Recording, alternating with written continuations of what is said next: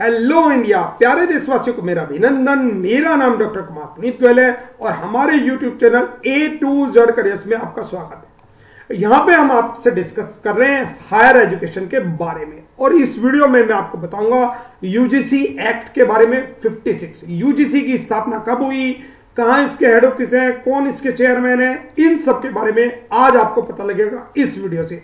ये बहुत important video है क्योंकि यूजीसी के बारे में जब आप यूजीसी नेट का एग्जाम देने जाते हैं तो पेपर फर्स्ट में देखा गया है यूजीसी का कोई ना कोई क्वेश्चन जरूर आ जाता है। पेपर फर्स्ट में हायर एजुकेशन के 4 से 5 क्वेश्चन आते हैं। अगर आप ये सारी वीडियो देख के जाएंगे तो सारे क्वेश्चन आपको इसी में मिल जाएंगे। फैक्ट्स अबाउट यूजीसी के 10 क्वेश्चन मैंने लिए हैं और ये मोस्ट इंपॉर्टेंट क्वेश्चन है। मैंने आपको बताया जब भी आप हमारी वीडियो देखते हैं तो आपको लेंथी सिलेबस को कवर करने की जरूरत नहीं होती। जो भी मोस्ट इंपॉर्टेंट क्वेश्चन होते हैं वो सारे सेलेक्ट करके हम आपको इस वीडियो में दे देते हैं। और I am very thankful to you all subscriber कि आपने हम में विश्वास किया और आप लगातार हमारी वीडियो देखते हैं और लगातार हमारे channel A to Z careers को सब्सक्राइब करें। I am very thankful to you and I am very thankful to YouTube also, जिन्होंने हमें एक ऐसा प्लेटफॉर्म दिया है जो पूरे वर्ल्ड में कहीं नहीं है, बिल्कुल फ्री ऑफ कॉस्ट। हम अपनी आवाज दूरस्थ इलाकों में पहुंचा पाते हैं। गूगल और यूट्यूब का थैंक्स करते हैं। Thank you very much Google and YouTube.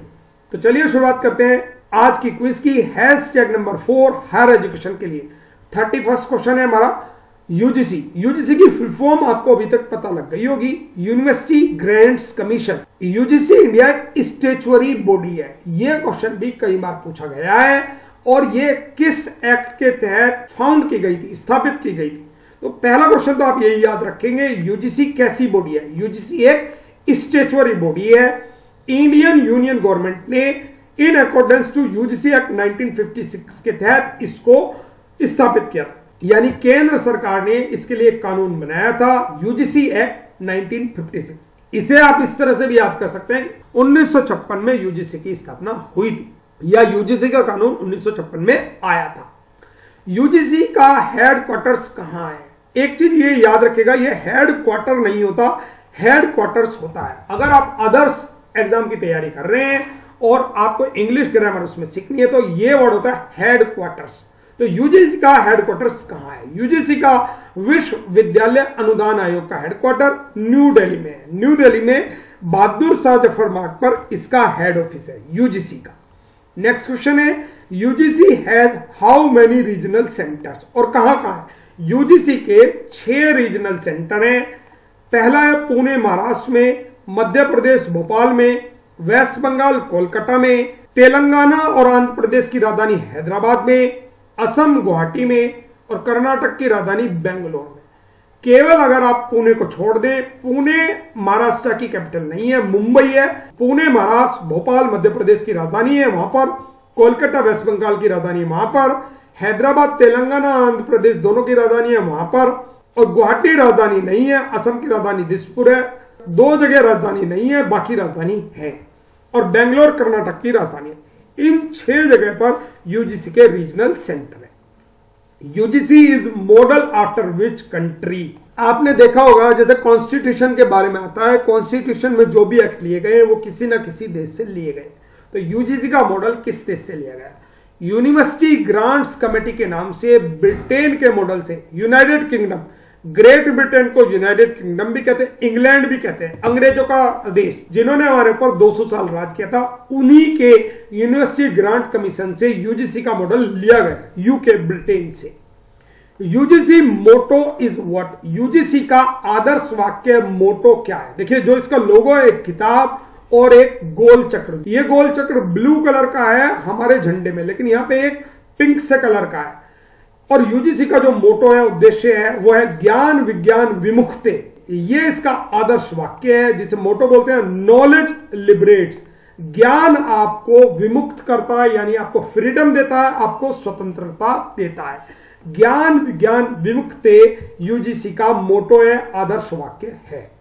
Next question है, UGC was first form in 1945। देखिए यहां पे आप कंफ्यूजन मत पैदा कीजिएगा, यूजीसी को फॉर्म किया गया था 1945 में, लेकिन जो एक कानून बनाया गया था यूजीसी का वो 1956 में बनाया गया था। लेकिन यूजीसी जब बनाया गया था तो ये कार्य देखता था 3 सेंट्रल यूनिवर्सिटी के, बस केवल 3 सेंट्रल यूनिवर्सिटी को कंट्रोल करता था यूजीसी। अलीगढ़ मुस्लिम यूनिवर्सिटी, बनारस हिंदू यूनिवर्सिटी और दिल्ली यूनिवर्सिटी, इन 3 सेंट्रल यूनिवर्सिटीज के कार्य देखता था यूजीसी 1945। उसके बाद इसे एक स्टैट्यूटरी बॉडी बना दिया गया 56 में, तब ये सभी यूनिवर्सिटीज को देखने लगा। प्रेजेंट टाइम में यूजीसी के चेयरमैन कौन है?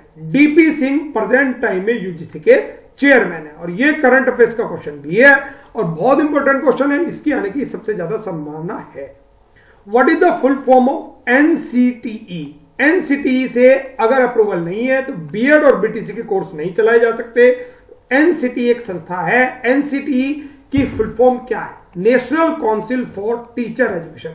जितनी भी टीचर एजुकेशन मिलती हैं, बीटीसी हो, बीएड हो, जो भी हायर एजुकेशन की टीचिंग एजुकेशन मिलेंगी, उनको एनसीटीई से अप्रूवल लेना पड़ता है, national council for teacher education. Next question है, what is the national academic depository? NAD, ये एक नया कॉन्सेप्ट है जो मोदी जी ने शुरू किया था। नेड, नेड है क्या? नेड के बारे में मैं आपको बता देता हूं। नेशनल एकेडमिक डिपोजिटरी एक वेबसाइट है जिसमें आप अपने सर्टिफिकेट को अपलोड कर सकते हैं, डिप्लोमा को, डिग्री को, मार्कशीट को डिजिटाइज। कई बार क्या होता है, आपके डॉक्यूमेंट खो गए, कई बार आपने देखा भी होगा व्हाट्सएप में आता है इसके डॉक्यूमेंट गिर गए, खो गए, और उस बच्चे को बहुत ज्यादा परेशानी होती है। अब आप नेड वेबसाइट पे जाके, नेशनल एकेडमिक डिपोजिटरी में जाके अपने सारे डॉक्यूमेंट को डिजिटाइज करा सकते हैं और ये आपके परमानेंट हो जाएंगे। आपको कहीं भी अपने डॉक्यूमेंट प्रेजेंट करने की जरूरत नहीं है, केवल आप लिंक देंगे, कोड देंगे, वहां से आपके सारे डॉक्यूमेंट चेक हो जाएंगे। अगर आप गवर्नमेंट जॉब की तैयारी कर रहे हैं तो आपको ये सारे के सारे डिजिटाइज करा लेने चाहिए। नेड को लॉन्च किया एकेडमिक इंस्टीट्यूशंस ने, बोर्ड्स ने, एलिजिबिलिटी असेसमेंट बॉडीज। नेड एक एलिजिबिलिटी असेसमेंट बॉडी है, जितने भी एकेडमिक इंस्टीट्यूशन है, बोर्ड है, उनके साथ इनका कॉन्टेक्ट है और ये इनको वेरीफाई करती है जो भी आपके डॉक्यूमेंट्स होते हैं। और जितने भी आपके पास स्टडी से रिलेटेड व्हाट्सएप के ग्रुप है, उन सब में इस वीडियो को आप शेयर जरूर करेंगे, ज्यादा से ज्यादा लोग इसका लाभ उठाएं, क्योंकि दूरस्थ जो भाई बंधु हमारे गांवों में बैठे हैं उनके पास महंगी कोचिंग की फीस देने को नहीं होती और यूट्यूब और गूगल ने फ्री ऑफ कॉस्ट ये सुविधा प्राप्त कराई है और आप ये तैयारी कर सकते हैं हमारे चैनल से A to Z करियर, ए से लेके जेड तक सभी करियर्स ओरिएंटेड चीजें आपको मिलेंगी। सारी स्मार्ट टिप्स, मेमोरी टेक्निक्स आपको यहां मिलेंगी और सारी लेटेस्ट सूचनाएं आपको यहां मिलती हैं। अगर आप लगातार हमारी वीडियो देखते हैं तो आप किसी भी कंपटीशन में सफल हो सकते हैं और सब्सक्राइब करना ना भूलें। नेक्स्ट क्वेश्चन है, which of the following institutions are empowered to confer और grant degrees under the UGC act 1956? UGC act 1956 के तहत कौन से इंस्टीट्यूट को एम्पावर किया गया डिग्री देने के लिए? वो डिग्री दे सकते हैं, अदरवाइज तो डिग्री कोई भी छापे और दे सकता है, लेकिन एक कानून बनाया गया यूजीसी एक्ट के तहत 1956 में। ए university establish by an act of parliament, parliament के एक्ट के तहत कोई अगर यूनिवर्सिटी बनाई गई है तो वो यूनिवर्सिटी डिग्री दे सकती है। दूसरा, ए university establish by act of legislature, यानी विधानसभा में कोई कानून पारित करके कोई यूनिवर्सिटी बनाई गई है तो वो यूनिवर्सिटी भी डिग्री प्रोवाइड कर सकती है।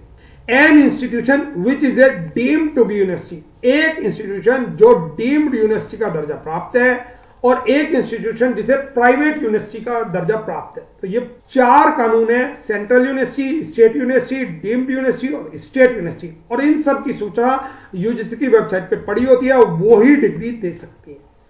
और अगर आपने हमारे चैनल को अभी तक सब्सक्राइब नहीं करा है, ये लाल वाला बटन पुश नहीं किया है, दबाया नहीं है, तो इसे दबा दें ताकि आपको हमारी वीडियो का नोटिफिकेशन समय से मिल जाए। और बेल वाला आइकन दबाना ना भूलें। प्लेलिस्ट में जाके आप देख सकते हैं हमारे फोल्डर्स को, रीजनिंग का अलग फोल्डर है, मैथ, इंग्लिश, जीके, इन सब के फोल्डर आपको मिलेंगे जो भी सब्जेक्ट की आप तैयारी कर रहे हैं। आपको मिलती है quicker techniques, memory techniques first time in our playlist. और यहां पे एक सूचना मैं आपको देना चाहूंगा, PSYCHO साइको टेस्ट की तैयारी हम आपको कराएंगे, केवल और केवल एक ऐसा सेंटर जहां पे आपको साइको टेस्ट की तैयारी मिलेगी। A to Z करियर्स, मेरा मोबाइल नंबर डिस्क्रिप्शन बॉक्स में पड़ा है, वहां से लेके आप मुझे कॉल कर सकते हैं। जितने भी बच्चे ALP CBT 2 की तैयारी कर रहे हैं और वो सिलेक्ट हो जाते हैं, जनवरी में हमारा बैच स्टार्ट होगा।